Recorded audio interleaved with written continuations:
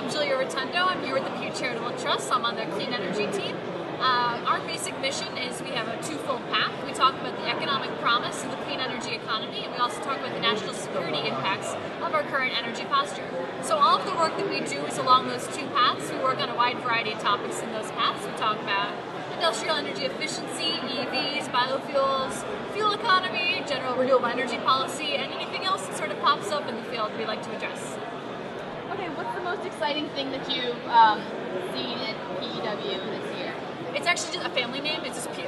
Oh, Pew. Okay. No, it's all capitalized. It's confusing. It's just a family name. So, the most exciting thing this year. Well, I think some of the industrial energy efficiency legislation that we have on the floor right now is really exciting. We have legislation on both the House and the floor with bipartisan support, and if it could just make it to the floor, we could have a vote. That would be fabulous, and I'd be a super happy camper.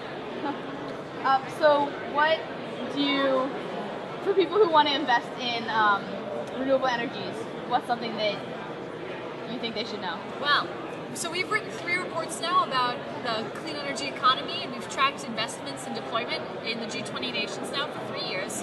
And the thing we always come back to is that policy matters. Countries that have strong policies, transparent policies, something that give investors some assurance of long-term markets, those countries prosper in the clean energy economy. So I would say if you want to invest in the clean energy economy, try to find a place that has a policy.